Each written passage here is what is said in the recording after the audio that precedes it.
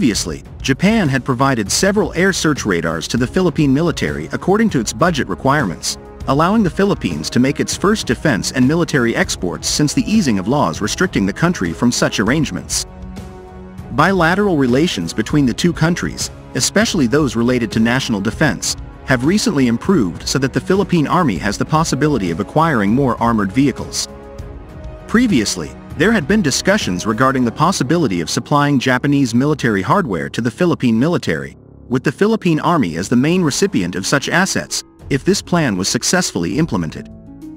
Typically, discussions previously discussed on this website usually concern the air assets that the Japan Ground Self-Defense Forces might provide to this branch of service, such as the I-1J Combat Utility Helicopter and the AH-1S Cobra Attack Helicopter.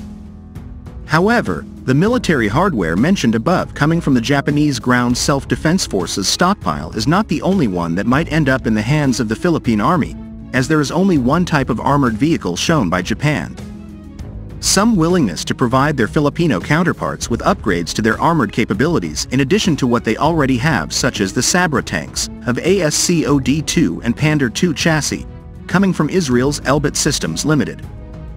The armored vehicle refers to the Japanese-made Type 74 tank, as this platform is something that is of interest to Philippine Army officials. Because of this main battle tank, the Philippine Army aspires to acquire additional medium main battle tank or light tank unit fleets for operations, because the order for Sabra tanks with ASCOD-2 and Panzer-26X6 chassis under the current contract is not sufficient for the quantity we have received.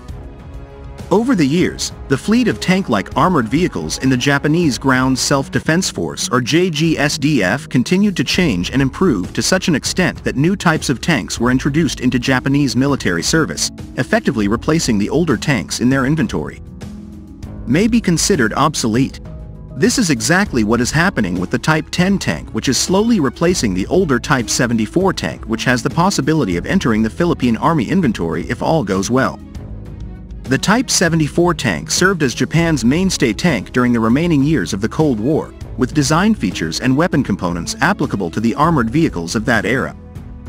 It is not surprising that the Japanese Ground Self-Defense Forces are producing modern Type 10 main battle tanks because the 1970s-era Type 74 tanks no longer suit their needs. As for the Philippine Army, having such a tank could provide a boost to its armored divisions, complementing its current inventory of Sabra tanks. One of the pieces of information here is the Philippine Army's idea to obtain and maintain at least 144 medium main battle tanks or MMBT units, where the number provided is not sufficient when referring to the number of Sabra tanks ordered by the Philippine Army in its current contract. Arrangement of 28 units. The idea to fill it arose when the idea of purchasing Type 74 tanks from JGSDF stock began to be considered. This shows that this number is still a requirement that the Philippine Army has as part of its operational needs. The idea of purchasing the Japanese Type 74 tank came as its retirement from service became increasingly inevitable with the entry of the Type 10 main battle tank into active service of Japan's Ground Self-Defense Forces units, as well as other potential offers the country had on offer to the armed forces of the Philippines, ranging from the locally produced I-1J Huey helicopter to the potentially up for grabs AH-1S Cobra Attack helicopter, which may benefit the Army's Haraya Aviation Regiment.